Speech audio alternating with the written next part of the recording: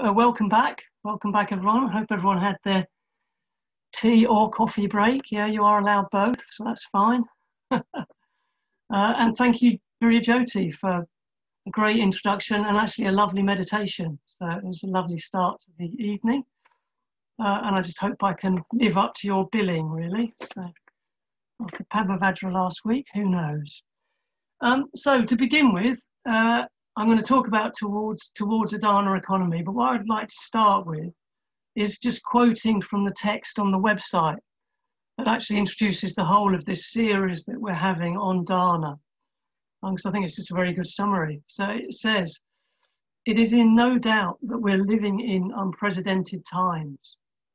One of the most startling features of this pandemic has been the incredible generosity it has generated among people, manifesting in ways both big and small. In almost all Buddhist traditions, generosity, or dana, is seen as being the fundamental virtue for a person to develop. But how far does our imaginative connection with generosity extend? Do we really have an inspiring vision of how transformative generosity in practice can be?"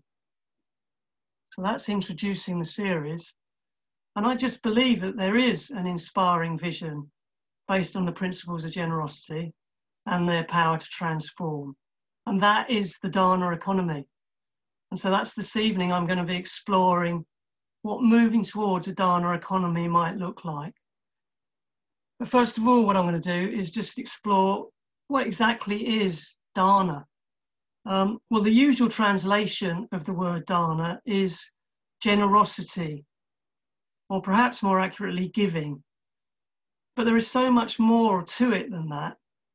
As Sangha says, in a sense, dana, or giving, is the basic Buddhist virtue, without which you can hardly call yourself a Buddhist. Dana consists not so much in the act of giving as in the feeling of wanting to give, of wanting to share what you have with other people. This feeling of wanting to give or share is often the first manifestation of the spiritual life. So strong stuff. But the Buddhist tradition has always emphasized the importance of dana in the spiritual life. So I've got three examples. Firstly, dana is one of the 6 paramitas, one of the 6 perfections of the Bodhisattva, and noble qualities of character associated with enlightened beings. So the essence of this paramita, dana, is said to be a boundless openness of heart and mind, a selfless generosity and giving which is completely free from attachment and expectation. From the depths of our heart, we practice generously offering compassion, time, energy, and resources to serve the welfare of all beings. Dana is also one of the 4 Sangha Ravastus, which is spoken of in terms of the 4 means of unifying the Sangha. So the 4 Sangha Ravastus tell us that generosity, first one, kindly speech, beneficial activity, and exemplification are all key ways to communicate the values and principles of Buddhism, and in that way to contribute to the creation of a Sangha. And we've all experienced the benefits of our own spiritual community, our own Sangha, and we understand the need for spiritual community in the world. And so as our hearts respond to this experience, we naturally want to establish friendly contact with as many people as possible. We want to actually create spiritual friendship. We want to create Sangha. And the third mention of dana that I want to talk about is that, of course, dana is one of the 5 precepts, those ethical training principles that we're trying to practice and aspire to. So with open-minded generosity, I purify my body. Because by practicing generosity, by giving, we are giving to others. We're sharing what we have with other people. And by doing so, we are breaking down those barriers that separate our own tight sense of self from the rest of the world.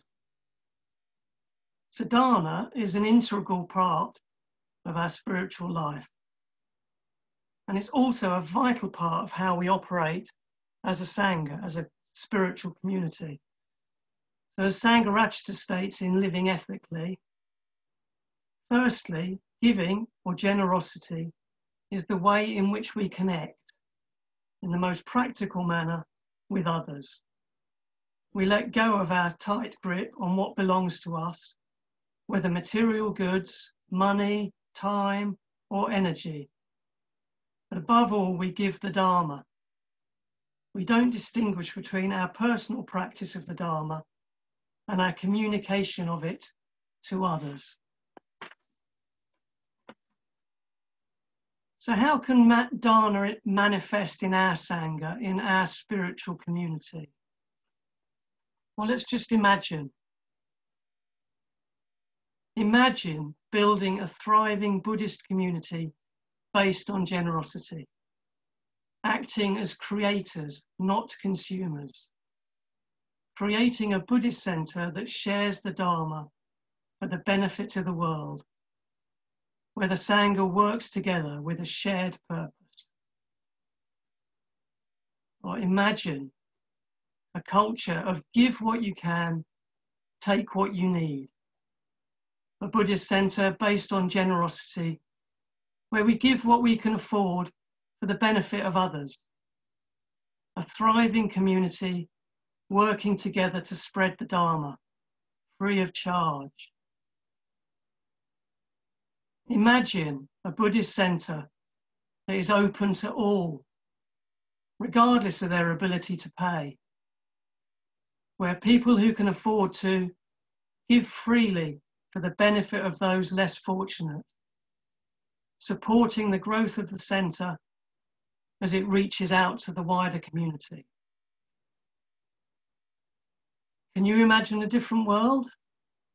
A world based on generosity, where we give what we can for the benefit of others, where we openly share the Dharma, something that the world desperately needs at the moment.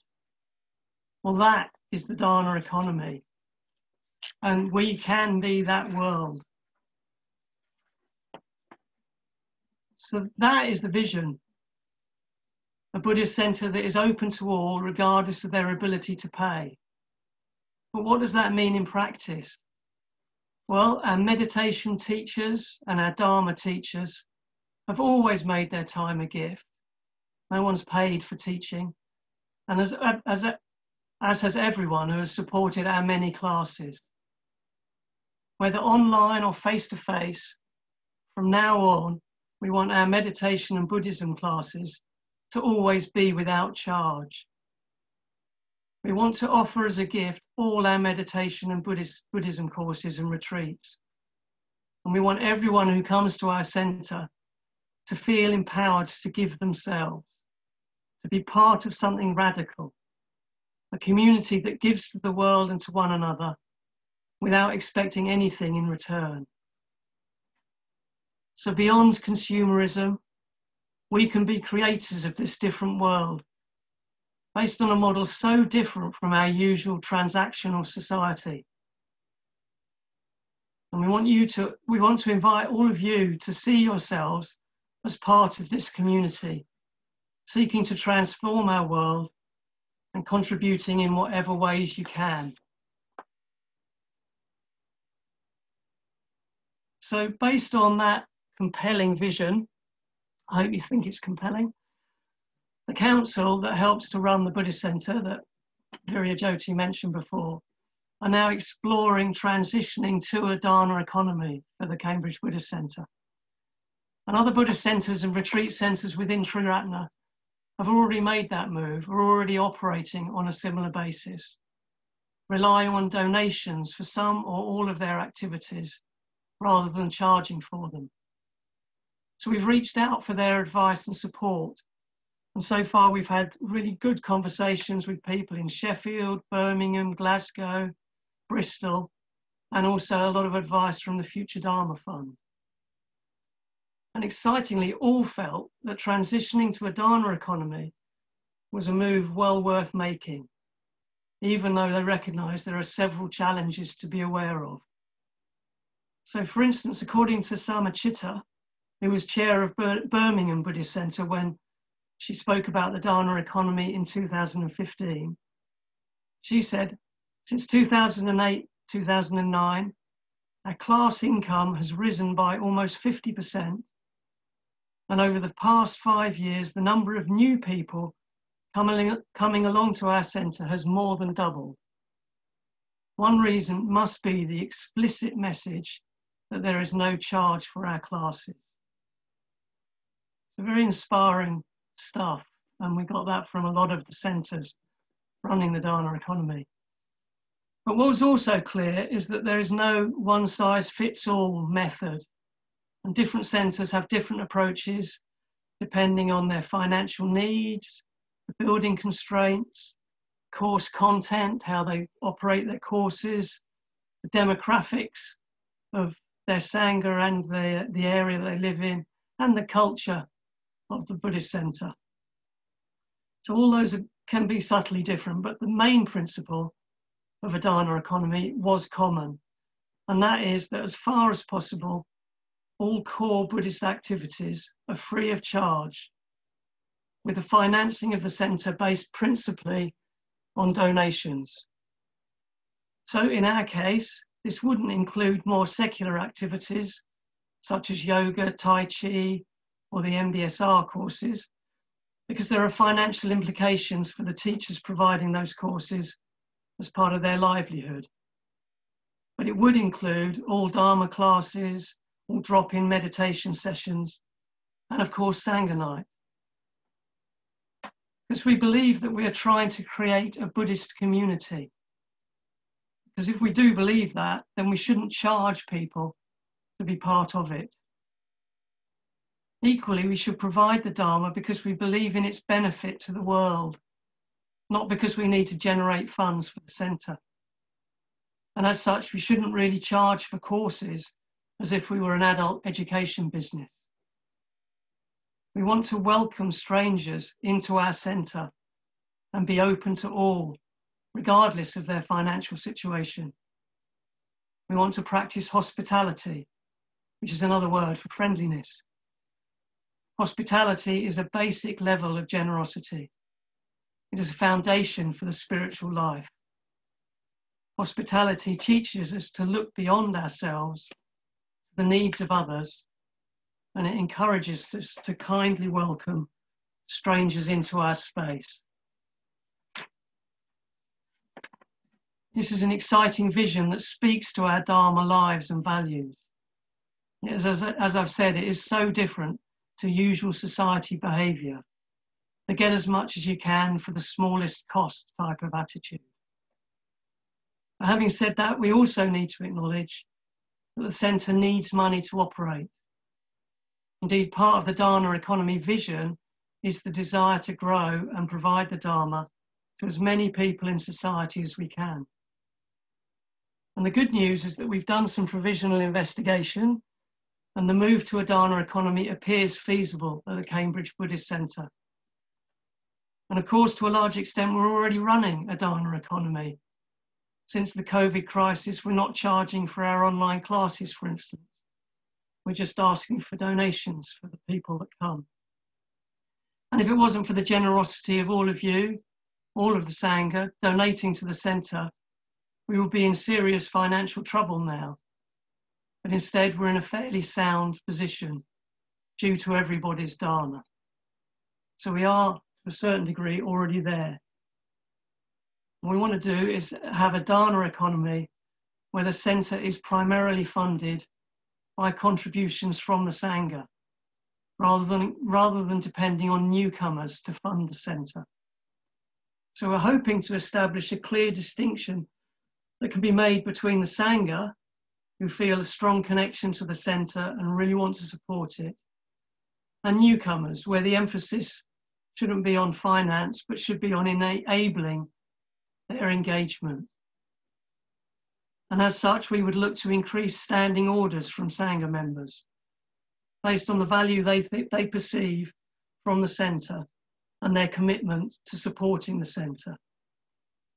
And this is because we believe the Dharma economy should be based on people who've already benefited from the Dharma, providing funds that will support newcomers to experience Buddhism without any financial obstacles.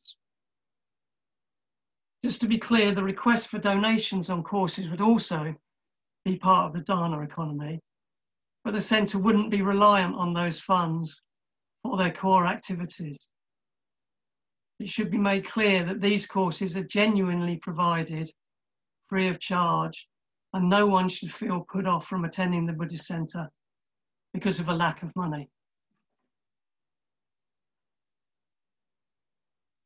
There are many benefits to such a move towards a Dharma economy, many of which I've already alluded to. One is a change of culture. Such a vision can dramatically energise the Sangha as we all become part of building a community, as we all start acting as creators, not consumers. By building a community based on generosity, we will all feel ownership of the vision to provide the Dharma for the benefit of the world, developing a culture of positive engagement and providing the opportunity to create a strong sense of community and shared purpose. The culture can be moved from one of expecting the centre team to provide for the Sangha to one of the Sangha helping to create the environment, helping to create the community. To paraphrase a famous quote very slightly, ask not what your centre can do for you, ask what you can do for your centre. This could include greater participation of people on course teams, a range of opportunities to volunteer, and greater involvement in a wider variety of activities. Secondly, the transition to a Dharma economy could have a significant impact on the demographic attending the centre, as well as supporting the current Sangha, which is to a large extent well-educated, white, middle-class, affluent, older people.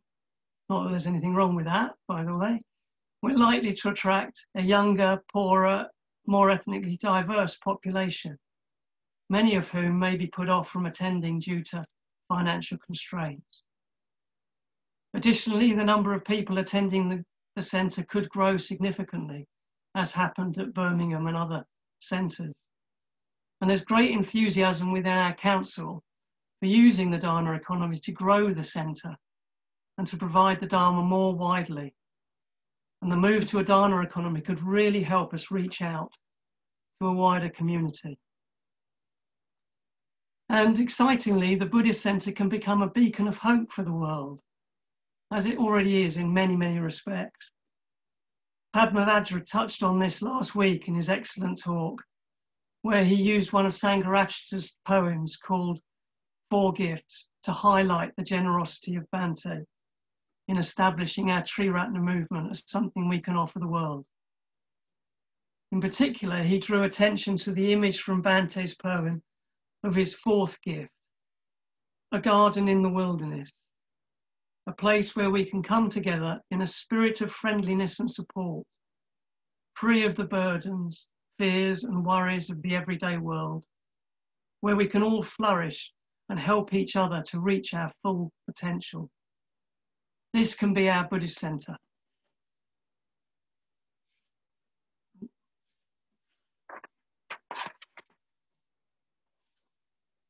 So you may want to ask yourself the question at the end of Bhante's poem. Could you work in this garden?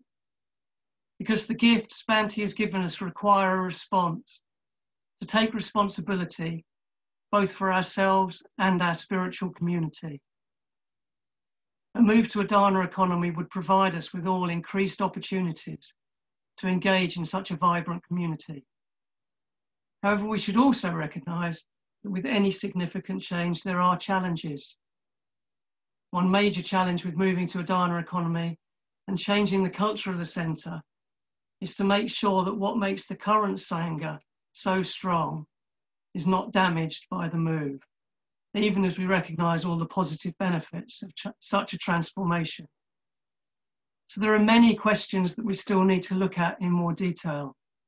For instance, what do we really charge for, if anything, or can we go completely free of charge? Will people who aren't paying for courses actually commit to those courses? Will they believe in them? What could this move mean for our booking system? Is there changes that could be made there? How exactly do we ask for donations without putting pressure on people and making it seem like it's just a subtle way of charging for courses? But these are all challenges that we can, and to a certain degree, should face. For instance, one of the other centres that have moved said, when we moved fully to the Dharma economy, we realised that we would have to keep asking for donations. At all our classes for newcomers and regulars, we make an appeal in the tea break. On study nights, every so often, we ask for standing orders. Asking for money, whether at classes or in seeking standing orders, is a spiritual practice in itself, and it reminds us all of the importance and beauty of dharma as a way of relating to others. So there's bound to be nervousness, and we're going to need to address. Change will always create a feeling of unease. And to that end, we would like to hear from you, to understand what excites you about such a proposal, but also what concerns you may have. Because for this to work, we will need everyone to share and believe in the vision that I've just outlined. And so to end, I'd like to return to a vision, one that is described in the Vimalakirti Nadesha, that of building a Buddha land, a place with a shared spiritual aspiration to reach enlightenment that will be a force for good in the world. So I think this is what the Cambridge Buddhist Centre can become. Indeed, is a long way to becoming already. But even a Bodhisattva cannot create a Buddha land on his own. As Sangharakshita says in The Inconceivable Emancipation, his commentary on the Vimalakirti Nadesha, the Buddha land has to be a joint creation. It has to be built by a number of people working together, inspired by the same ideal. Building a Buddha land within our troubled society is a truly wonderful aspiration. And a strong basis for this is dharana, especially as one of the 4 Sangharavastus, the ways in which a bodhisattva forms a group of people united by their common aim of practicing the Dharma. In this context, dharana is a means of establishing positive contact between people, of creating spiritual friendship, of helping to form a spiritual community. And that is what the Dharma economy is, helping to build a thriving Buddhist community based on generosity.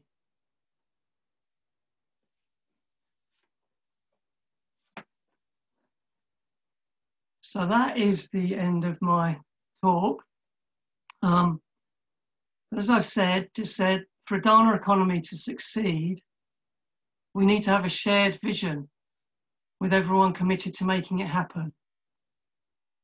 As you can probably tell, I'm very excited about this, but we haven't decided what to do yet.